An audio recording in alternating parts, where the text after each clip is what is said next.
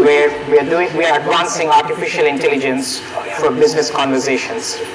Conversational AI evolved from Usenet through Yahoo directories, through simple search, through more advanced search, to where we are today. For example, at Conversica, our intelligent assistant listens to more than 30 CRMs.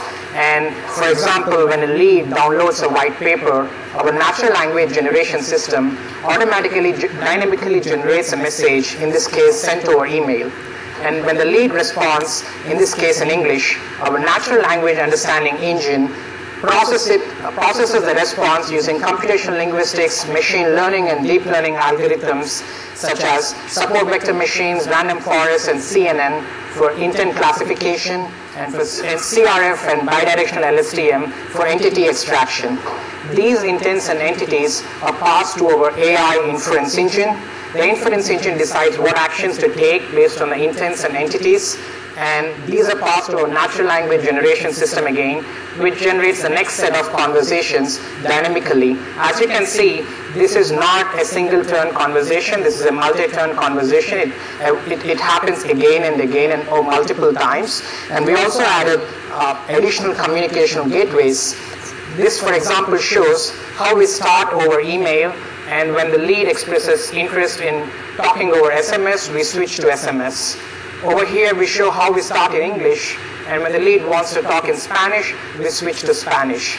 Essentially, there are 4 kinds of NLP we use at Conversica. We use rule-based approaches, which are known to have high precision and low recall, and we use them primarily for entity extraction of very simple entities that can be extracted using regular expressions like email addresses. And we use traditional machine learning for a major part where we have limited training data at the beginning of our growth.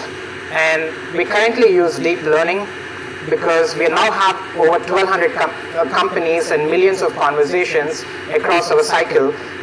In addition, we also are using ensemble approaches that combine all these things. So rule-based approaches for very simple entities and intents, and traditional machine learning combined with rule-based approaches for pre-processing, post-processing, additional feature extraction, and deep learning because we have a lot of unlabeled data and a lot of labeled data because we also have this human training disk, and ensemble to get the best of everything.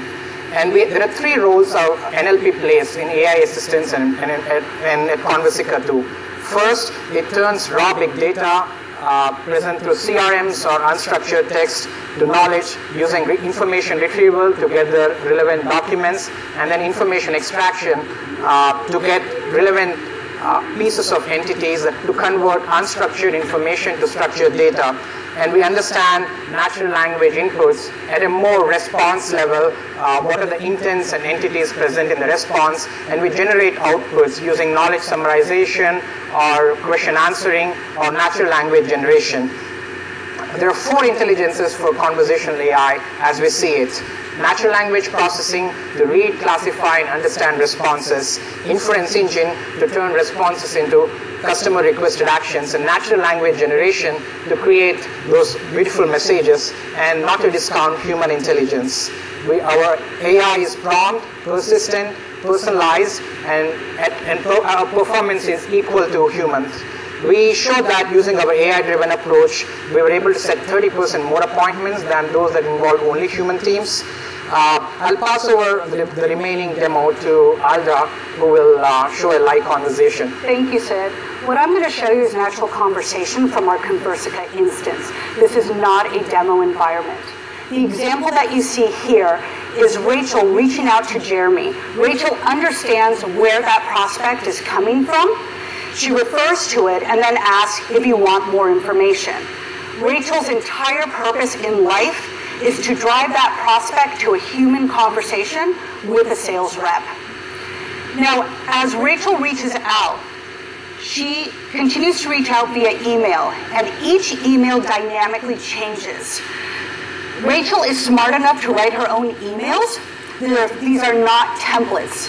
She will dynamically change the subject line, the body, as well as the questions that she asks, just like a human.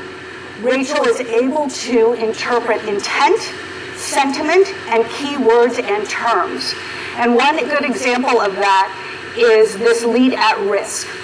Now, what makes this lead at risk is not the questions that the prospect asked. It's actually the phrase, "I'm waiting for some answers."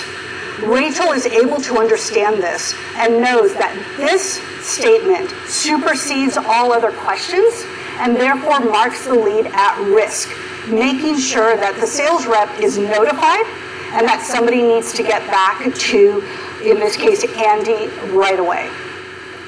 I know this is just the start of what our AI can do, so if anybody has any questions after, I'd be happy to show you additional conversations. Thank you.